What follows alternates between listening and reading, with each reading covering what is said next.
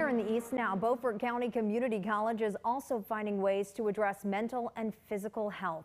Every Wednesday, the college releases short videos to help the campus community both physically and mentally.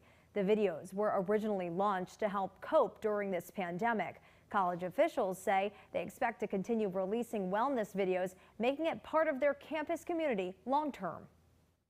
For example, I did an episode last week about Black History Month, and the theme this year is Black Health and Wellness. So some of those little tips or tricks would be just to focus on making sure that we are getting our annual or yearly physicals, and we're visiting our primary care physicians, and practicing some mindfulness or meditation. The videos can be found on Beaufort Community College's Facebook and YouTube page.